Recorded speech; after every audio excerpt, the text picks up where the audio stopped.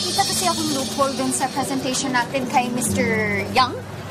Kaya, tinawagan ko si Ana, tapos pinuntahan kita para, alam mo na, para maayos natin yung, yun, bago yung interview.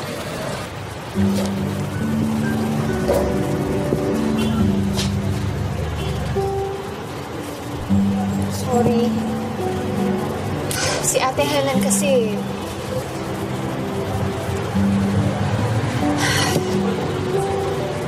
I know something about Rio.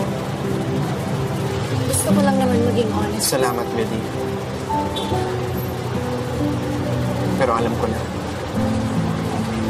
Ha? Kaya kami nag-usap ngayong gabi. We decided to break up with each other. Naghiwalay na kaming dalawa.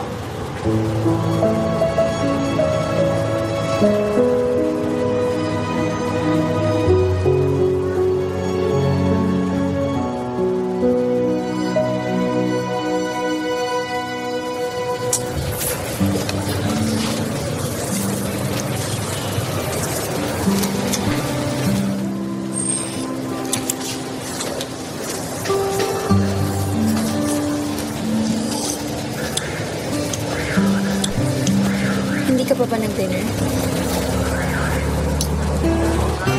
Hindi na ako nakakain ng maayos kanina. Okay ka lang ba? Of course I'm okay. Alam ko na rin naman eh.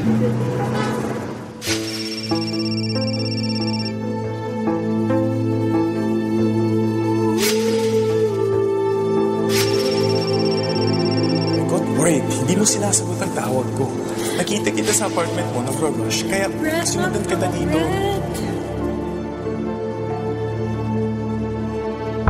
Nung una siguro, in denial pa ako. Sino bang hindi? Gusto ko sana siyang bigyan ng chance para magsabi ng totoo. I want us to get married. So please, will you marry me? Will you tell me the truth? Can we be honest? Honest about what? Alam ko ang tungkol sa kanya. At sa relasyon mo sa kanya. Are you happy?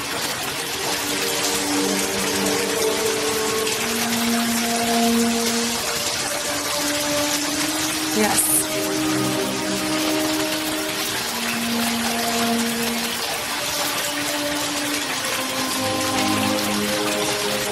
I guess this is goodbye.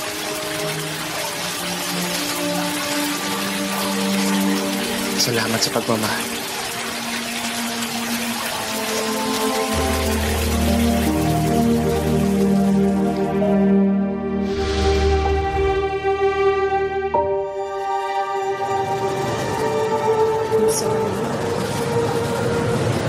You don't need to feel sorry para sa akin. Okay lang ako. Gabo.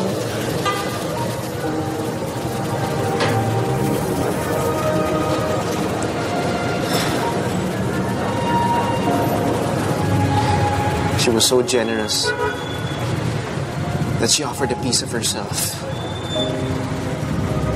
Madugtungan lang ang buhay ko. Habang buhay ako magpapasalamat sa kanya. And the least I can do is to give her her freedom.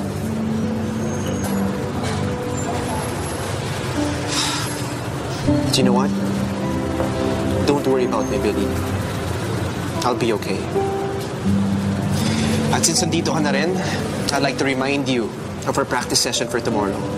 Kailangan natin paghandaan ang final meeting natin with Mr. Young. Yes, sir. Nandito lang ako lagi. Maaasahan.